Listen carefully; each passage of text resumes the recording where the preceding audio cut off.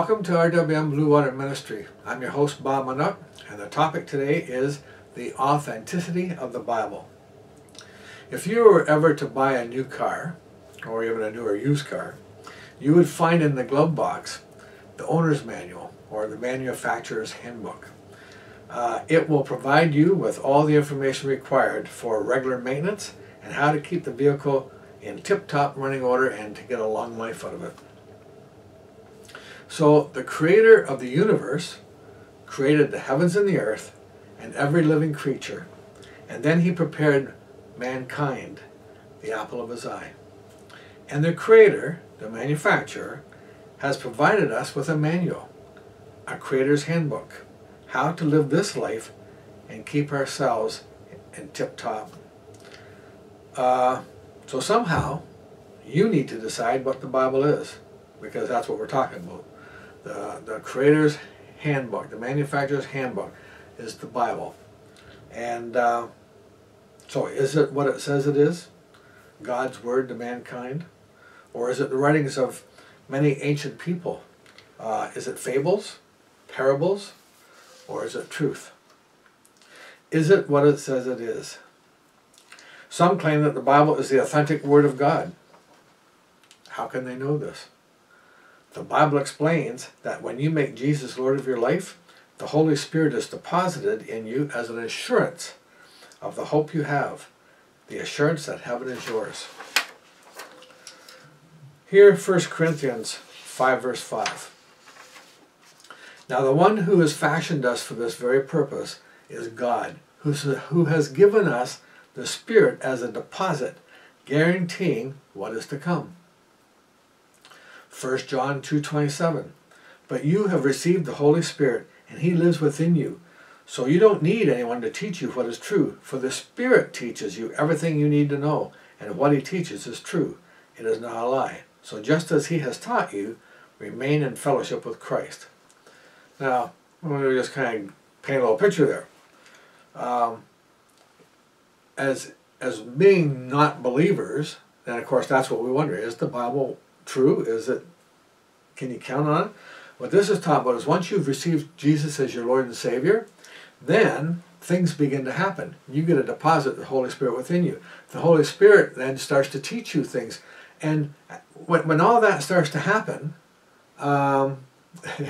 shockingly, you'll know that it's true. You'll know that the Bible's true because it's starting to become a reality in your life. The Holy Spirit's in you, granting you revelation, leading you places, speaking to your heart. When you read the Bible, there'll be certain scriptures that'll just leap off the page, and it'll be God through the Holy Spirit speaking to you through the Word of God.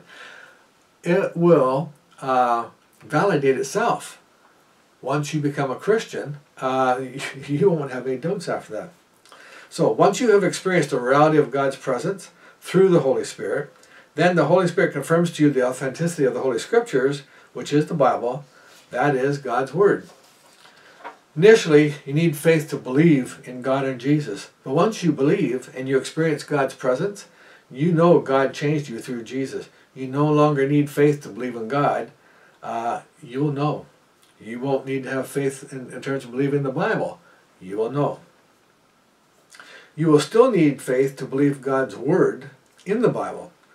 In other words, it will still require, even once you've exercised faith to become a believer, then you will know that God is, you know the Bible is real. It will still require faith to be a doer of the Word and not just a hearer. I believe if a person does a sincere search through the Scriptures, they will recognize a common message from one writer to another, whether written almost 4,000 years ago by God's prophets, or 2,000 years ago by the apostles and followers of Christ. So here's some Bible facts. There are 66 books in the Bible, 39 in the Old Testament, which is BC, before Christ, and 27 books in the New Testament, which is AD, after death, which is after the death of Jesus. The Bible was written over a period of around 2,000 years by about 40 different authors who wrote in 3 different languages. These unique facts make the Bible one of a kind. With so many authors over a couple of millennia, It is more than impressive that the themes are common.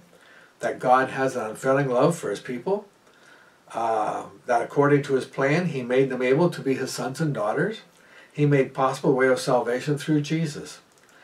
It does make sense if you consider that there is one author, our Creator, our Heavenly Father, by the inspiration of the Holy Spirit on various men through 2 millennia. It is his love letter to mankind, the manufacturer's handbook, how to succeed in this life and how to prepare for the life to come. This is what the Bible says about itself. In 2 Timothy 3:16, all Scripture is inspired by God and is useful to teach us what is true and to make us realize what is wrong in our lives. It corrects us when we are wrong and teaches us to do what is right. In 2 Peter, chapter 1, 20-21, above all, you must realize that no prophecy in Scripture ever came from the prophet's own understanding or from human initiative. No, those prophets were moved by the Holy Spirit and they spoke from God.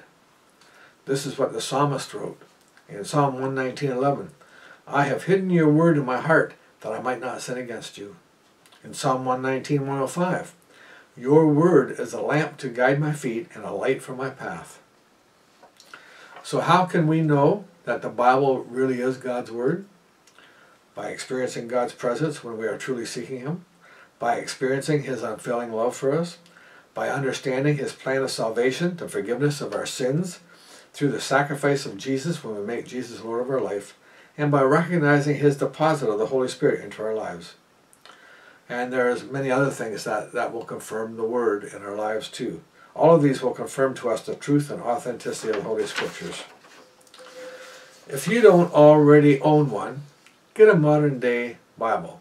Attend a Bible-believing church where they will help you discover the truth that is in the Word of God.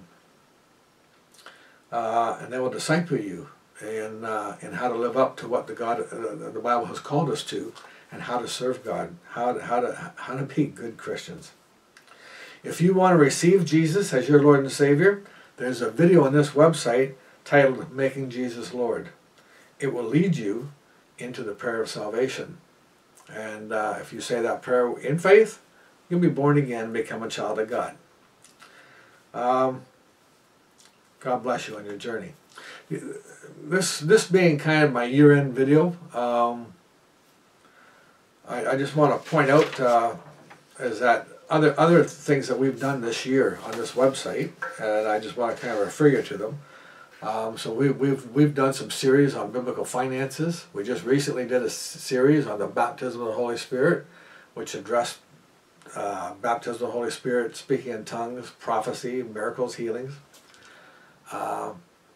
Then we did a series on end times. There was a video that we talked about the various end time movie reviews, end time movies that have taken place over the last 50 years.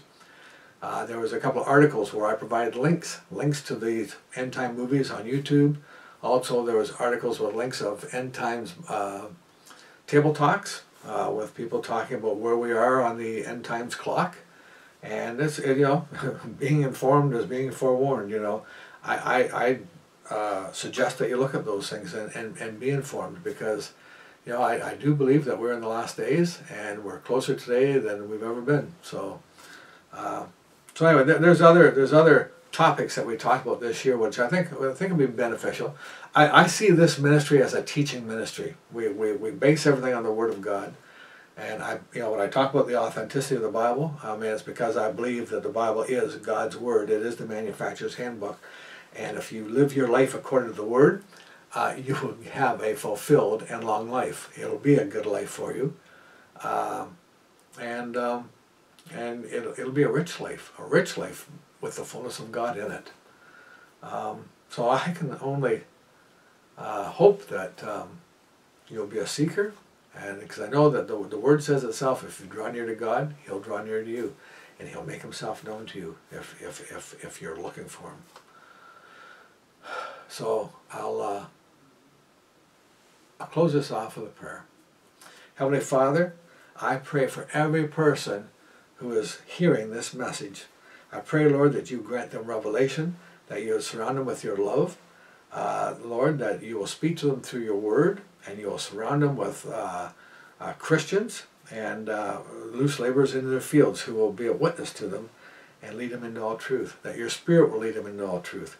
Lord, that you will direct their paths and take them on a journey that will ultimately bring them to you, that they can experience your full salvation, and they can be a member of the family of God. I thank you for it. I ask all these things, Lord, in Jesus' name. Amen. God bless you. This is Bob Manuck from RWM Blue Water Ministry, declaring blessings on you and yours until we meet again. Amen.